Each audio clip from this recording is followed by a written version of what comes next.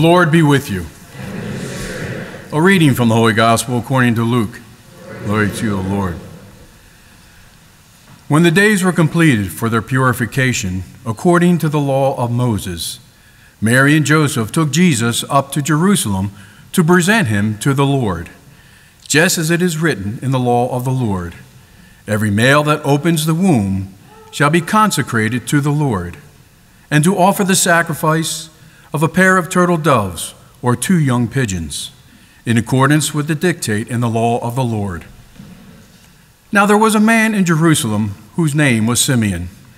This man was righteous and devout, awaiting the consolation of Israel, and the Holy Spirit was upon him. It had been revealed to him by the Holy Spirit that he should not see death before he had seen the Christ of the Lord. He came in the Spirit into the temple, and when the parents brought in the child Jesus to perform the custom of the law in regard to him, he took him into his arms and blessed God, saying, "Now, Master, you may let your servant go in peace, according to your word. For my eyes have seen your salvation, which you prepared in sight of all the peoples, a light for revelation to the Gentiles, and glory for your people Israel." The child's father and mother were amazed at what was said about him.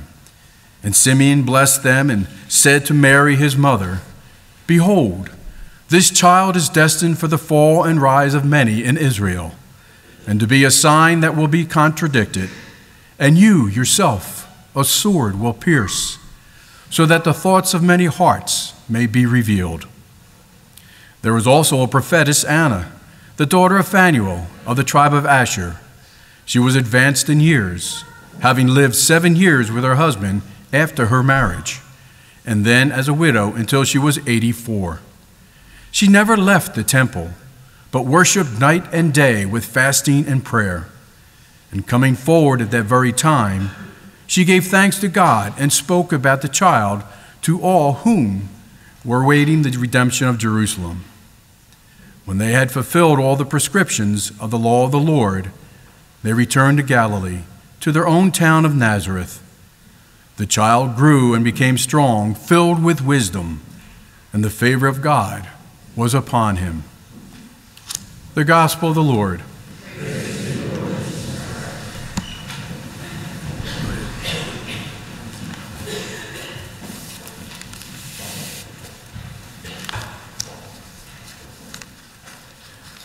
My sisters and brothers in Christ,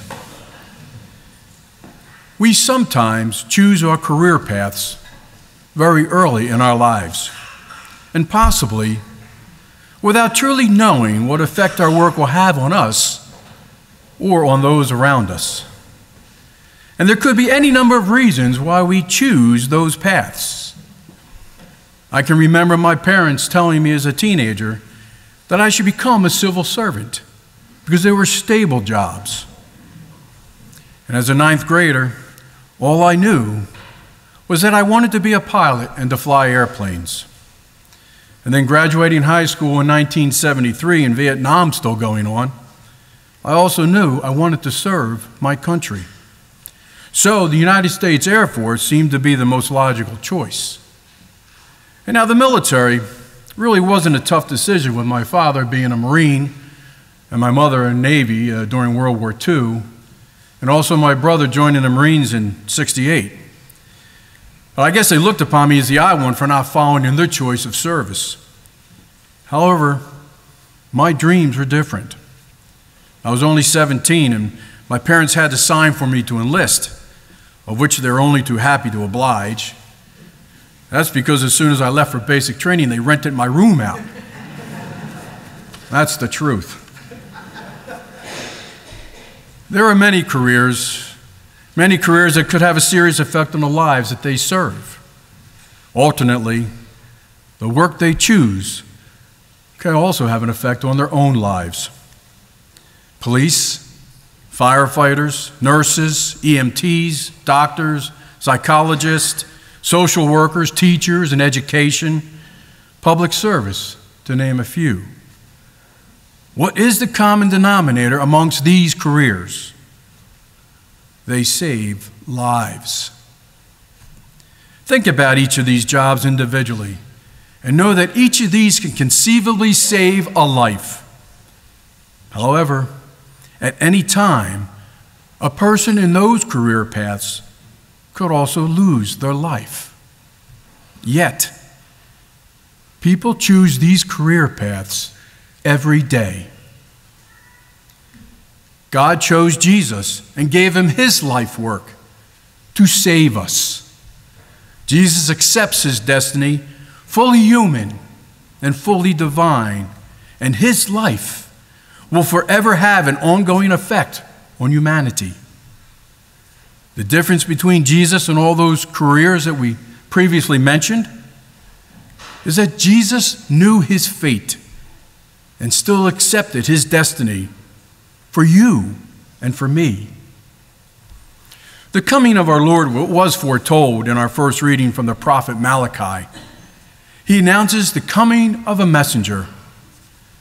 Malachi himself, a prophet whose name means my messenger, tells us that God is sending a messenger who will prepare the way for the Lord. That messenger was John the Baptist. Malachi says, "And suddenly there will come to the temple the Lord whom you seek," referring to Mary and Joseph and the presentation of Jesus in the temple. Malachi then uses the image of a refiner's molten fire that refines metal to clarify for us that Jesus will come and will purify us.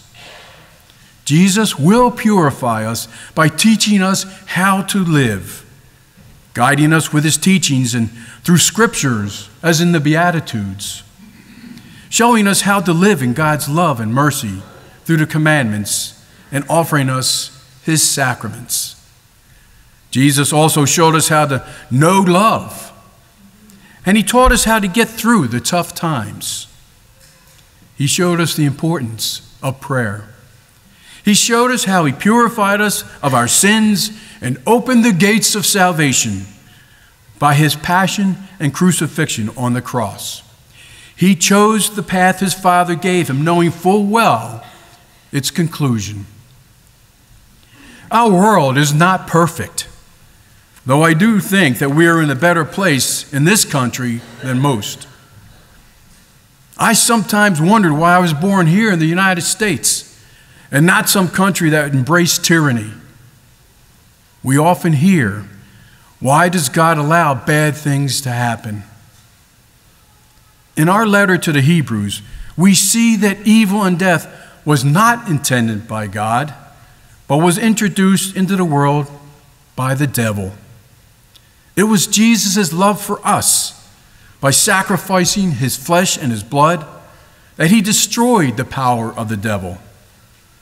This evil one, with the power to impose evil and death on humanity, is now rendered powerless by Jesus' crucifixion. In our faith, we may struggle, but we must know that we are not alone. Remember when Jesus was tempted in the desert? Jesus prayed to his Father for strength. And in Jesus' darkest moment on the cross, he prayed again. But this time, it was for us. When we are tempted in our lives, we too need to pray to Jesus for strength.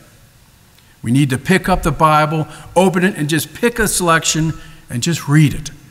Read the scripture that you just come to haphazardly. Think about it and reflect on it.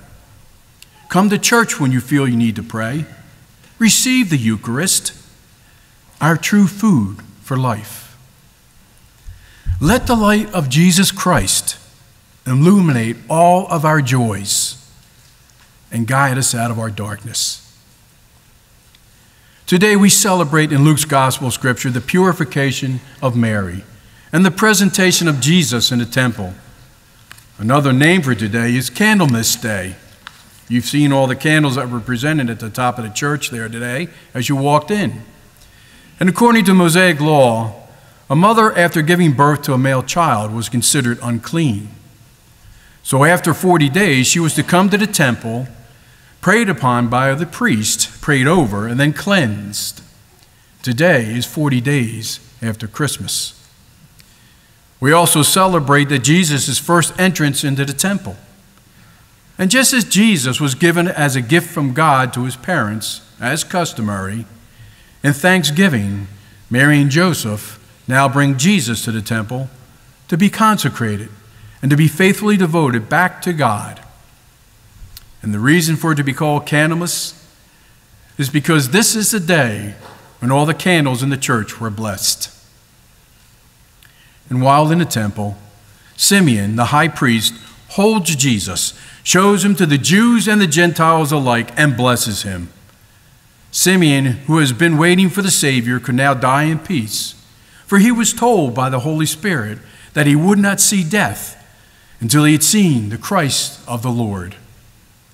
Simeon waited a lifetime to see Jesus. We do not have to. And just as Jesus was brought to the temple, we too are presented to God in church at our baptisms. We are lifted in front of the community just as Jesus was. And then we are claimed for Christ by the priest or deacon and the parents, the godparents, each making the sign of the cross on the forehead of the baby.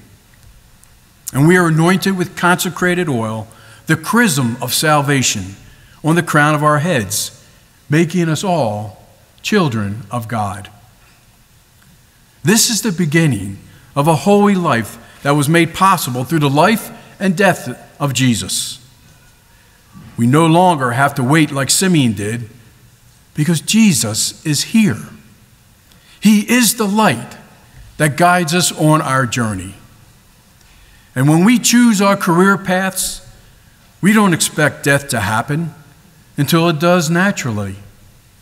Jesus knew his destiny, and he accepted it so we would know what forgiveness is, and so that he would conquer death for us.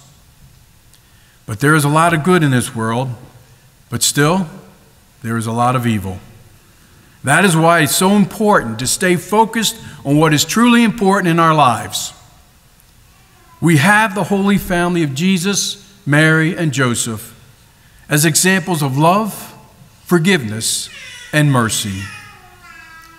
And when Pope Francis reflected on an icon of Jesus' presentation in the temple, he noted that it depicts 3 generations that come together, fulfilling a single design. The elderly persons represent faith as memory. Mary and Joseph are the family, sanctified by the presence of Jesus, who is the fulfillment of all of God's promises. Like the Holy Family of Nazareth, the Pope said, every family is a part of the history of a people. It cannot exist without the generations who have gone before it. So what will you leave the generation after you?